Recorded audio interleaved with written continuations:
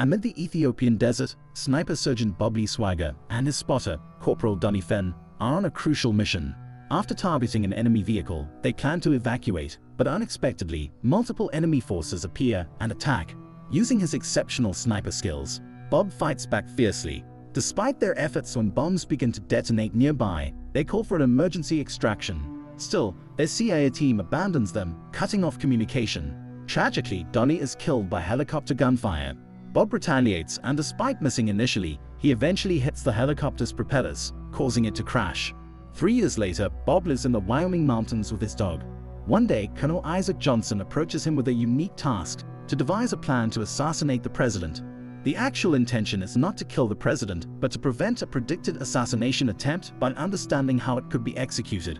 Bob initially refuses, but Johnson leaves him the details, appealing to his sense of responsibility. After careful consideration and using his expertise to simulate the assassination scenario, Bob agrees to help. He meticulously surveys the locations of the president's upcoming speeches and determines that the assassination will likely occur in Philadelphia. When Bob informs Johnson of his findings, Johnson praises his work and persuades him to be the spotter during the event. Bob also meets Michael Sando, a former soldier involved in the operation. On the event day, they set up in a room with a view of the venue, aided by a local policeman. As the president prepares to speak, following the Ethiopian archbishop, Bob senses the perfect timing for the assassination and urges them to prevent the president from going on stage. His warnings are ignored. In a shocking twist, the policeman shoots Bob, and simultaneously, the president is targeted by an unknown shooter. Despite being wounded twice, Bob manages to flee by jumping through a window and then through a building's glass roof. Meanwhile, Johnson's team clears the room, leaving only Bob's rifle as evidence. Bob, fleeing through the streets, encounters rookie FBI agent Nick Memphis. Easily overpowering Nick, Bob handcuffs him to a railing and takes his car keys, declaring his innocence. The city is soon flooded with FBI and police forces, including helicopters, searching for Bob. To momentarily elude them, he drives into a car wash where he cuts open the back seat to retrieve a first aid kit from the trunk, using it to tend to his wounds. His escape continues on the streets, leading to a dead-end situation. With no other option, Bob reverses the car into a river. When the FBI finds the car, it's empty. Bob has cleverly escaped by hitching a ride on a boat. He then steals a truck on the other side of the river, which helps him pass unnoticed by patrols. Simultaneously, Bob's image is broadcast widely in the news. Nick's mishandling of the situation becomes a topic of discussion, and he's informed by his boss about an impending review for his actions, embarrassing the FBI. Nick recalls Bob's insistence on a setup. Still, his boss dismisses this and advises Nick to avoid foolish statements in his report. As night falls, Bob strategically cuts the power to a grocery store to remain unrecognized while he gathers supplies. He also breaks into a mechanic shop for tools and to use the facilities. Using his acquired items, Bob constructs an improvised IV, injecting it into his arm for treatment. Back to Nick, now assigned to menial phone duty. He receives a tip from a grocery store clerk who suspects the earlier visitor was Bob. Nick recognizes the purchased items as components for old-fashioned wound treatment, but his boss doesn't take his report seriously. Yet, Nick persists in his investigation, working tirelessly through the night in his office. The following day, his colleague Alice Galindo finds him and shares news of the murder of the cop who shot Bob, further supporting Nick's suspicions. Disguised as a mechanic, Bob drives for hours, reaching Kentucky to meet Sarah Fenn, the widow of his late colleague Donny. They hadn't spoken since Donny's passing, though Bob had maintained a connection through letters and annual flowers.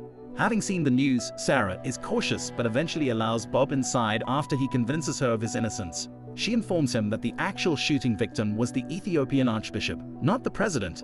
Bob then provides Sarah with supplies, including whipped cream cans. He uses the nitrous oxide from the cans to sedate himself while Sarah stitches his wounds. In the meantime, Nick visits multiple buildings surrounding the area of the incident and finds tripod marks on the floor of an old bell tower.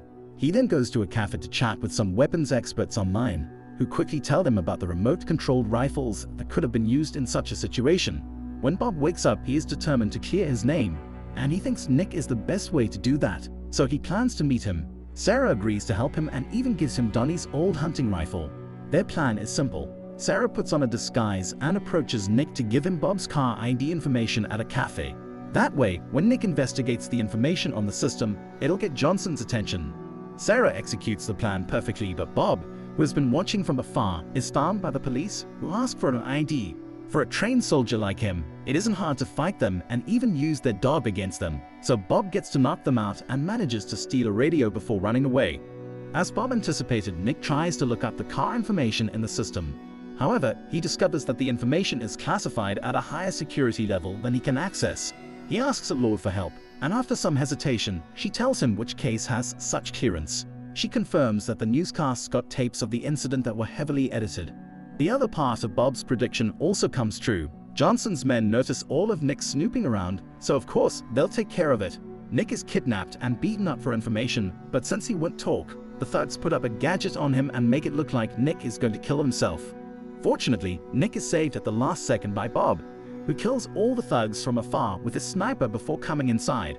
Nick offers his help to do this legally since he can prove Bob didn't shoot the Archbishop.